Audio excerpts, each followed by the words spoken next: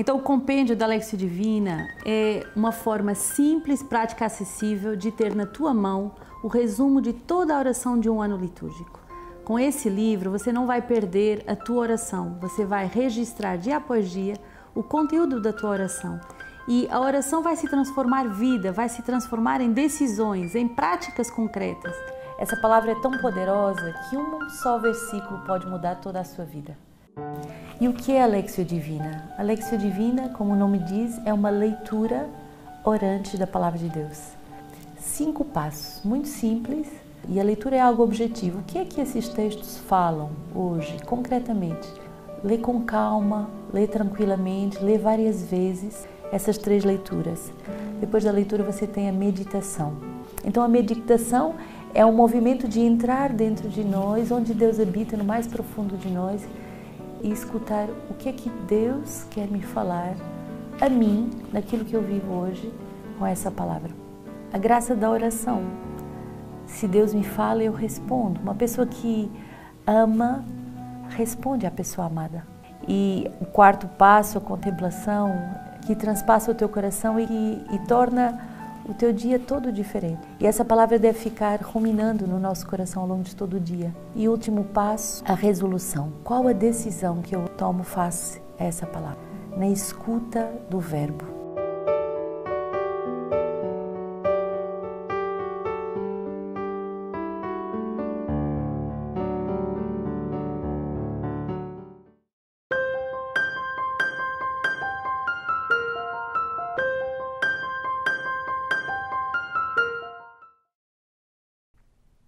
Hello everyone, happy Sunday.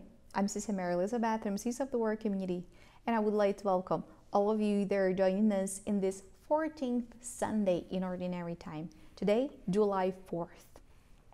And for the readings of this Sunday, we will read Ezekiel chapter 2, verses 3 to 5.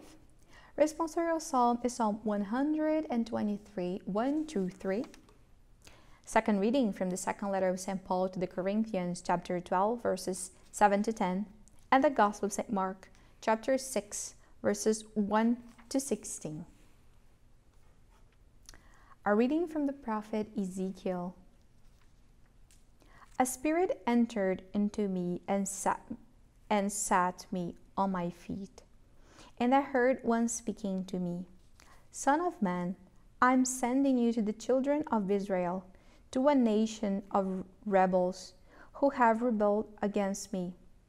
They and their ancestors have transgressed against me to this very day. The descendants are imprudent and stubborn. I am sending you to them, and you shall say to them, Thus says the Lord God, whether they hear or refuse to hear, for they are a rebellious house. They shall know that there has been a prophet among them. The word of the Lord, thanks be to God. Second chapter of prophet Ezekiel. A spirit entered into me and set me on my feet. Prophet Ezekiel is telling us that the Holy Spirit came to him.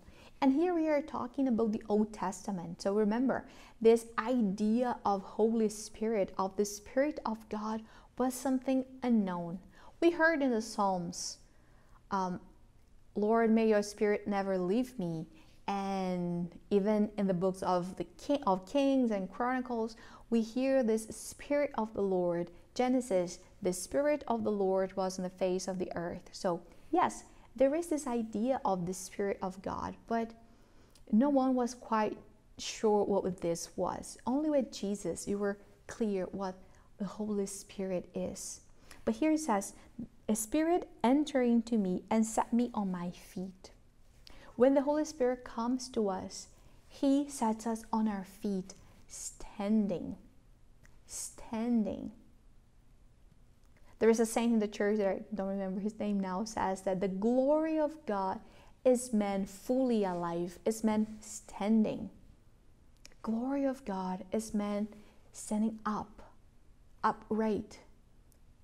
For what? Because this is life. This is what He gave His life for, is to be standing and praising and honoring Him.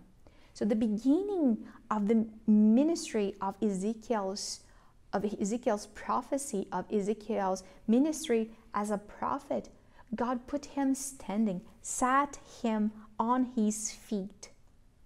And he heard a voice saying, Son of man, I am sending you to the children of Israel, to a nation of rebels, saying, well, I'm setting you on your feet and sending you to a people that will not listen to you. They are rebels. But you have to proclaim my word. And they will know that there is a prophet in Israel, a prophet among them. When the Lord gives us his Holy Spirit and sets us on our feet, is to show others that God has power to act, even in the weakest instrument.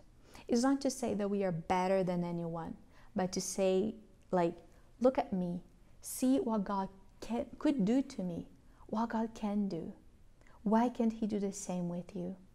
That's our mission of prophets now, is to show that God has mercy. God had mercy in each one of us. So why can't he have mercy in someone else's life? So we are all constituted prophets for our own people, for our house, for people that we love and that is around us. Responsorial Psalm today says, To you I lift up my eyes, O you who are enthroned in the heavens, as the eyes of the servant look to the hand of their master, as the eye of a maid to the hand of her mistress. So our eyes look to the Lord our God until he has mercy upon us. Have mercy upon us, O Lord, have mercy, for we have had more than enough of contempt. Our soul has had more than it fits to the scorn of those who are at ease, of the contempt of the proud. Our eyes need to be fixed in the Lord. We need to have our eyes in the Lord our God. Let's not look in our weaknesses, on our sins, and things that we know that we are weak and that we don't succeed. Let's turn our eyes to the Lord and look at him and say, Lord, here I am. Here I am with my weaknesses. Here I am with everything that is fragile in me, that is weak in me, that I fall short. But I'm here, Lord. Second reading from 2 Corinthians chapter 12, verses 7 to 10. Considering the external character of the revelations, to keep me from being too elate, a thorn was given me in the flesh, a messenger of Satan to torment me, to keep me from being too elate. 3 times I appealed to the Lord about this, that it would leave me. But he said to me, My grace is sufficient for you, for power is made perfect in weakness.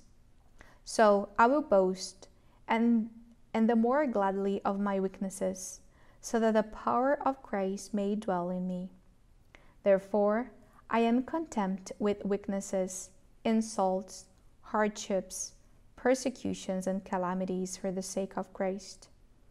For whenever I am weak, then I am strong. The word of the Lord, thanks be to God. For whenever I am weak, then I am strong. We should have this verse in our hearts. 2 Corinthians chapter 12, verse 10. For whenever I am weak, I am strong. Whenever we face our weaknesses, we should say, I am strong. Why? Because I'm proud of myself? No, because God is within me.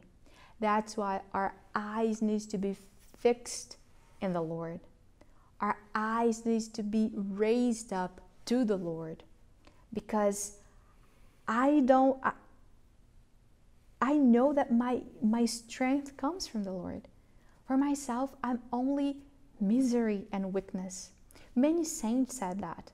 When we read the diaries of the saints and we see their lives and their quotes, what they said, many of them said that by themselves they are nothing. By themselves they are just misery and weaknesses. But by the grace and power of God, they were strong, and they were able to accomplish everything that we now know, and that we look at them and say, look how strong St. Francis de Sales was, how Francis of Assisi was, how St. Therese, how St. Teresa, Mother Teresa of Calcutta, wow, how could she? Well, because their eyes were fixed in the Lord.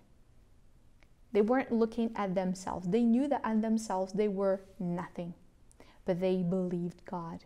They believed that God was the God of their strength.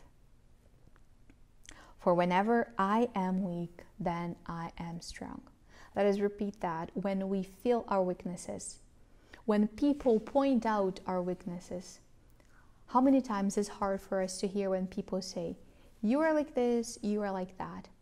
Not in the pointing of the finger, but sometimes they point that out to us for us to convert, for us to reconsider the way that we are doing things. So even if it is hard, place yourself before the Lord saying, Lord, when I am weak is then when I'm strong. I'm strong in you. The gospel for this Sunday is Mark chapter 6, verses 1 to 6. Jesus came to his hometown, and his disciples followed him. On the Sabbath, he began to teach in the synagogue, and many who heard him were astounded. They said, where did this come? Where did this man get all this? What is this wisdom that has been given to him? What deeds of power are being done by his hands? It is not the carpenter, the son of Mary and brother of James, and Joseph and Jonas and Simon, and are not his sisters here with us? And they took offense at him. Then Jesus said to them, a prophet is not without honor except in his hometown, and among his own kin, and in his own house. And Jesus could do no deed of power there, except that he laid his hands on a few sick people and cured them. And Jesus was amazed at their unbelief. Then he went about among the villages teaching. The gospel of the Lord. Praise to you, Lord Jesus Christ. Jesus was amazed at their unbelief. May he not be amazed by our unbelief. Far from us, for the Lord be amazed by our unbelief. Yesterday, July 3rd, we celebrated St. Thomas' feast day, a feast of believers. Believers that first may doubt in first saying, what's happening? What is this? I quite don't get it. But by an act of faith, believe and go until India, Spain, and whatever the Lord sends us. But these people here, people from Jesus' hometown, they took offense at him. We're just like, who is this guy, this kid that we saw growing up? Is this kid trying to teach us what to do or talking about God? Where did he learn that? But they weren't curious to know where Jesus learned that, but they took offense at him. Let us not be scandalized or amazed when people take offense at us. People from our own family saying, I know you, I know your past, I know what you have done, I know who you are.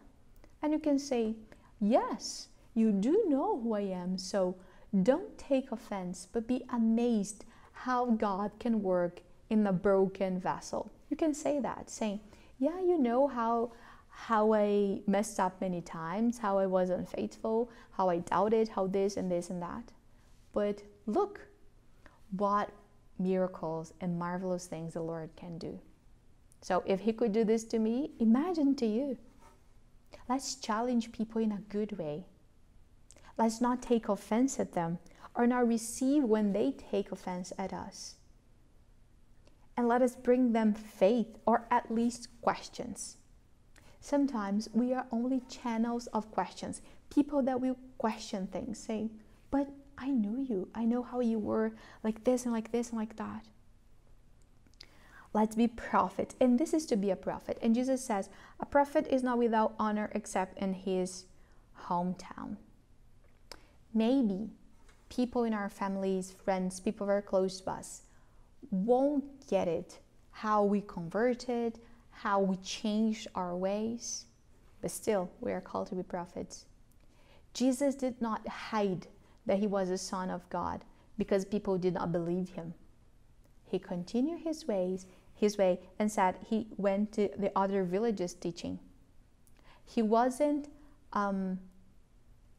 sad or not motivated to keep going his mission.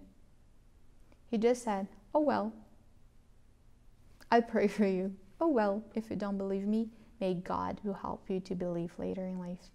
Let's just be prophets. Let's be prophets, apostles, disciples, whatever we are, and show people that whenever we feel weak, in all of our weaknesses, we are strong in Christ. And if we have changed our ways of thinking, of living, of doing things, it's because of Christ. It's not because of ourselves, but because Christ is our strength. Amen.